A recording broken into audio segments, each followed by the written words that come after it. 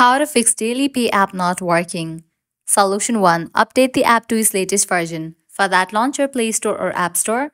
Now at the top, you're going to see the search box. Over there, type in the app name DailyPay and then search for it. Where that app will appear. After app appears, at the right corner of it, you're going to find the option of Open or Update.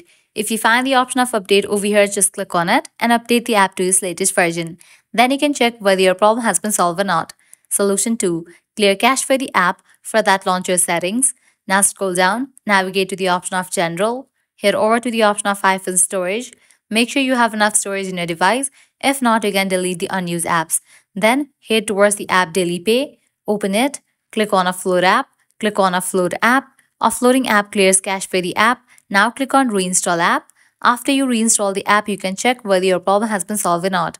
If this solution doesn't work for you, what you can do is apply solution 3.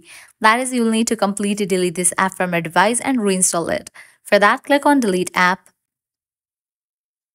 Click on Delete app. With that, you just deleted this app from your device. Now you can close this. Launch your App Store or Play Store, search for the app DailyPay and download it. By applying these solutions, your problem will be fixed. So this is how you can easily fix DailyPay app not working. At the end, if you guys find this video helpful, don't forget to like, share and subscribe to our channel. Thanks for watching.